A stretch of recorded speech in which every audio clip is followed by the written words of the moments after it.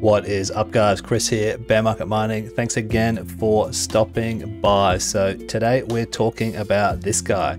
This is my brand new Nosana AI GPU rental rig. So as you guys know, we've been doing a bunch of rental platforms lately. We've done OctaSpace, Salad, Claw, Vast, all that sort of stuff. So naturally the next progression is to try Nosana.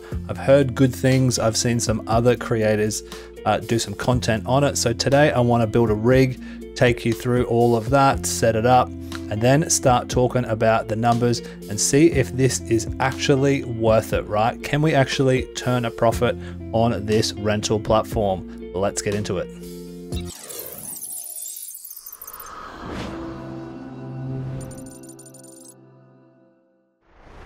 All right, let's talk parts to start. So these were pre-constructed old CPU mining rigs. So these are an MSI B450 8 Pro Max motherboard. It's got a 5900X in there. Of course, our Assassin V2 cooler. And then we've got a few various other parts here. We've got Windows on a 1TB SSD. We've got 32 gigabytes of RAM here, don't have capacity for 64. They're all being used up by my AI rigs. And then we've got a PNY 4070 here. So we're gonna set this up on our bootleg test bench. We don't have any frames spare left over, so for now it's gonna sit here. And we've got a really good Seasonic 1300 watt power supply, modular, way too much. Now let me tell you, when I started recording this video, we tried to use this rig right here with this power supply. It needed a BIOS update. We updated the BIOS, that didn't work. Then Windows wasn't working. We tried this one. The BIOS wouldn't update again. Finally got the BIOS updated. So yeah, I pulled these off completely working. So I turned them off. They were fully set up and then they just, you know, didn't want to play. You guys will know if you've built rigs like this before that no matter how many times you try and build a rig, there's always something, right? There's always something that wants to go wrong. So I'm not going to take you through the whole build of this whole thing, installing it. You've seen that 100 times at this point, and if you want to see one, search in my channel, there's plenty of them. But let's get all these parts put together and hopefully it will run seamlessly and we'll start talking about install and all that sort of stuff. Let's get into it. All right, we are all assembled here. We've got the RAM in, we've got our Windows SSD. Now that has actually been reflashed. I've basically deleted everything off that because, like I said, it was corrupted. We've got our media installer kit in there. Man, this has been a pain in the you-know-what, let me tell you. But we're gonna try to turn it on now, and that BIOS hasn't been reset, so it should just turn itself on, and then we'll see what happens. So let me reach over here.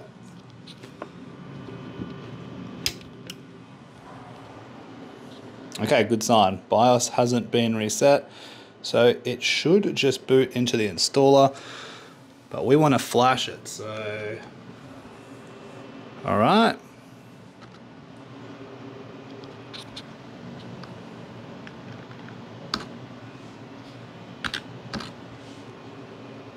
Okay, so that doesn't have the Windows Media Installer on it, so we're going to need to redo that again. We will be right back. We'll flash the Windows Media Installation Kit onto that, and then we'll try again. The saga continues.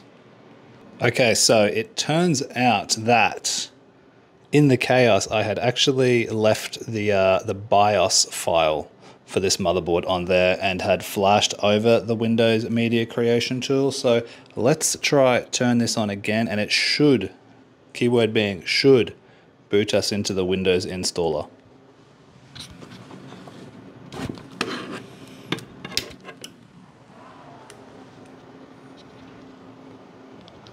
All right, booting up, seems fine so far. Well, let's see what happens here.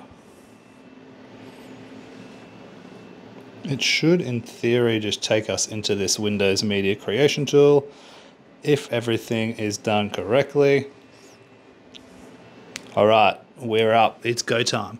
So what I'm going to do now is get this all set up, and then we'll check back in when we're actually in Windows and go through a few of the things in the installation. So I'm just going to jump back here really quickly. As I said, this was previously set up for CPU mining, and when I was mid-installation of Windows there, it turns out that it was crashing. So I just want to go back in, and we're just gonna, in fact, I think I can just restore all these to defaults. Isn't there a factory restore to default somewhere? Not too sure, so let's just go do this manually. Let's turn off XMP, scroll back down, and let's just go auto mode, F10, save and exit. We'll see how that works. We'll check back in a sec. That seemed to work. As you can see, we're up and installing now. Last time when it asked me to select my disk, it just froze. So like I said, this had the previous BIOS settings, undervolts and all that on. So for now, we're gonna just leave it all as stock settings and get into Windows and start installing Nosana, because this is the first time I've used Nosana before. I was going to try it a while ago, but I thought better not, so I'm not sure exactly what the best specs and undervolts and all that are. So for now, let's run it stock and we'll check back in when we're inside Windows. Alright guys, so after spending probably the last 3 hours trying to troubleshoot this on Windows and getting registration failed consistently no matter what we do, we're trying on Linux, right? It's going to be a lot easier, a lot smoother, I'm assuming. Windows sucks. PSA, a friendly reminder, we're never doing Windows again when there's a Linux option. So we're going to get this one up and running now on Linux after much frustration, and then maybe we can get this thing deployed and check out how it all works, what it earns, all that sort of stuff. So we'll check back in a minute. All right, so what is Nosana, right? So it has a native token called NOS, but we'll get into that in a second. Let's talk about what it actually does. So like many of these other platforms, it's centralized or decentralized, however you want to look at it, compute power, right? So it says whether your GPUs are in a data center or at home, like mine are, and many of yours will be, Nosana offers simple onboarding and tools to monetize your resources. By connecting to our global network, you can monetize your GPUs, and that's what we're all about, right? Since this bear market has hit and alt season hasn't really popped, AI is what we're all turning to. Now, some people have a hard time using the term AI. I'm not sure exactly why that is, especially when a lot of the models are referred to as AI. But, you know, it does a bunch of stuff, AI included, at whatever scale.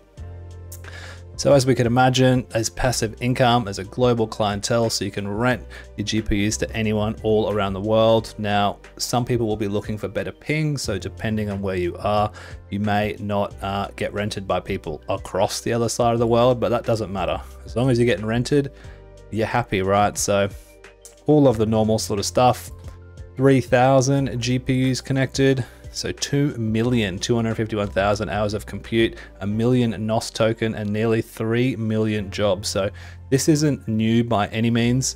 A member of my Discord did tell me about this a little while ago, and we were thinking about getting onto it, but we sort of held back.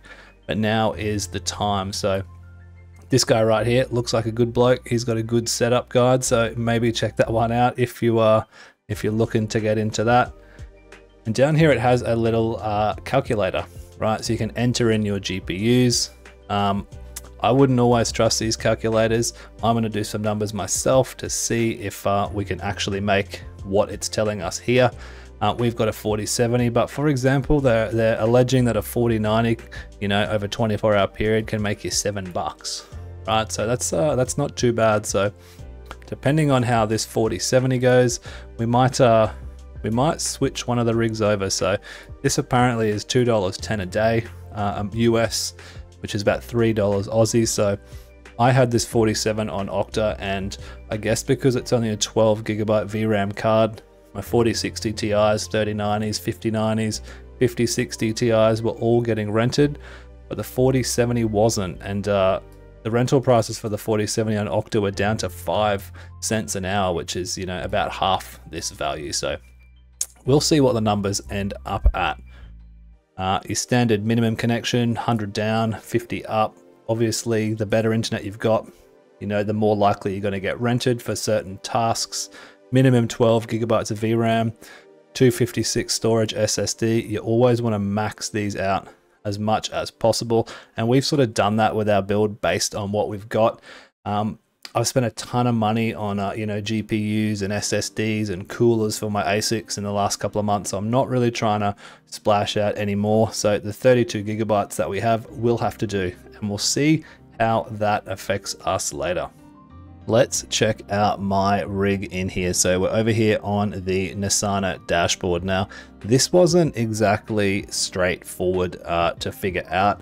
Fortunately, I do have a mate of mine in Discord who could help me through a bit of this stuff. In fact, a couple of people. So shout out to you guys. You guys know who you are. And they helped a lot. So this is the account, right? So everything is going to link off this. So this is the wallet address, I guess, so to speak, that it gets. Correct me if I'm wrong on this stuff, guys, because I'm still learning all of this one. The dashboard, like I said, not super straightforward. If you compared it to Claw or OctaSpace, they're much more self-explanatory. But now that I've been messing around with this, it is making a little bit more sense. So you can see up here, it's got, you know, your client version, what GPUs you've got, your disk space. Now, I've only got a 1 terabyte disk SSD in this. Now, I did read up on something because this is reading about 1.5 terabytes, something about virtual memory holding space somewhere. You guys let me know about that. All your sort of stuff, right? Your NOS balance, status it's running, the drivers, the country, how much NOS you've got staked, pretty much everything. You guys can look at the screen, you can see what's there. Now your download speed, this was a bit of a strange one. I presume there might be a bit of a delay in the you know, in the upload, because my upload speed should be, you know, about 1 gig down and soon to be about 100 up. So it's only recognizing about 200 megabytes of that. So I'm assuming that will sort of, you know, figure itself out a little bit there. We have our LLM performance here. This is a comparison between you and other people with similar rigs.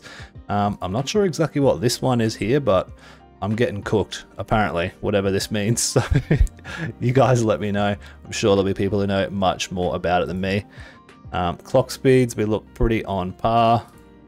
Power usage, or we're lower than this. So whatever this one is at the end here, oh, that's just the number of users. Okay, yeah, that makes more sense. And temperature seems about the same as well. So I guess in theory, you should see a pretty linear graph, but we drop down here when we go from 50 to 100. Don't really understand that. Moving down, we've got the actual deployments that we've been running, right? So what I've been told is that for the first 24 hours, you can just expect benchmarks. Now, I'm not sure if this is the standard operating procedure, how it works. I think with the 47 in particular, there's a limited amount of people who want to deploy, right? So if I drag this over here, you can see I'm queued 1 out of 1 in the market. So technically that's a good thing, you would have to imagine. There's not a lot of competition for me, but yeah, just benchmark jobs so far. And interestingly enough, I'll flash some power meter readings from my my smart switch. You know, for half an hour it could be running anywhere from, you know, 200 to 250 watts for the rig, and then for the other half an hour it's down to like 85. So maybe it's benchmarking the CPU, then the GPU, or both, or the VRAM. Not 100% sure, but right now it's all just benchmark jobs, and the price rate is pretty good, right? 7 cents an hour, not much to write home about. I think I use about 3 cents an hour at full power with my electricity, so it's still profitable, and I wasn't getting any other jobs on other platforms. So far so good. I'm going to keep this running for a little bit of time now. In hindsight, I found out you can just run this on Hive OS. So if you guys saw the start where I went through the headache of messing around on Windows to no avail, I just loaded up an Ubuntu Linux version, did it on that, which is fine. So it just, you know, I can SSH and PowerShell into it right here. But then I found out you can just put it on Hive OS. So I'm not undoing it now, I'm leaving it as it is. But for the future rigs, if we build more of these, we'll definitely we'll definitely just put them in HiveOS so we can see exactly what they're doing temperature wise and all that sort of good stuff. So looking at all this stuff here, guys, give me a bit of input, right? Do I need to update my driver version? Is that going to earn me more money? I'm not sure what CUDA version they're up to. Is my upload or download speed holding me back? All that sort of stuff. So I'm looking for a bit of help, bit of information here, guys. So far, new platform, I'm enjoying it. The headaches getting started. Could have been a lot easier if maybe I just looked around and watched a couple other people's videos and put it on HiveOS, but that doesn't matter. We know now. So for the future, that's what we'll be doing. So pretty good.